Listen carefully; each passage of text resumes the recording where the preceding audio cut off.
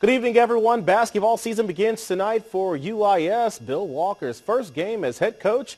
An exhibition matchup at Vanderbilt. The Commodores led by former Illinois State head coach Kevin Stallings, and they wasted little time getting their offense going. Opening tip, they find Damian Jones in the paint. He throws down the two-hand jam. He had 12 points. Later in the first half, UIS misses the jumper. Shelton Mitchell doing his best D. Brown impersonation. He goes coast to coast for the floater. He had 21 points, 9 rebounds. And for the Prairie Stars, Mark Weems Jr. drives, attacks, and collects the hack.